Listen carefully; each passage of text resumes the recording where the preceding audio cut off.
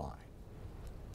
Uber's annual Elevate Summit has begun in the district. This event dedicated to the company's future aerial option. Transportation reporter Sam Sweeney was at the Reagan building to show us what Uber is calling the future of air taxis. Well, it looks like something out of a movie, possibly the Jetsons. Take a look at this. This is what Uber calls their future air taxi. Say you work in downtown Washington and you want to go out to the suburbs. This is what you would take. You would take off vertically. The rotors would be upright, and then once you get into the air, they would move down like this, and they would propel you forward at more than 150 miles per hour. Uber says it would be simple as opening up the app, and it would be affordable enough for most people to use. Take a look inside here. I want to walk you over inside the cabin here. This one seats 5 people, 4 here in the main area and 1 up there where a pilot would sit.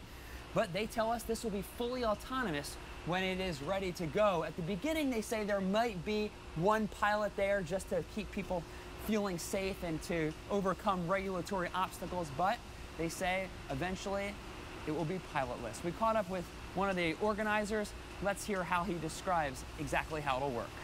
Exactly like you'd call an Uber car, ride hail through an app, go to a vertiport. So we're looking at the whole stream of that transportation stream. So you could take an Uber ground vehicle to your vertiport, take that leg of your transportation in the Bell Nexus, land, walk the last distance, or take your Uber car to your home or office or business or wherever you need to be. So you're probably wondering about a timeline for this, when it will get into the air, when we could see these in cities across the country.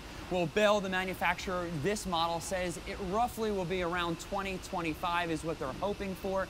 But there are certainly a lot of regulatory hurdles, also infrastructure hurdles. And here in the district, there's also the flight restriction. You can't have, most private aircraft can't operate inside the Beltway, so we'll have to see what happens with that. A lot of policy changes will need to be put into place before this could become a reality.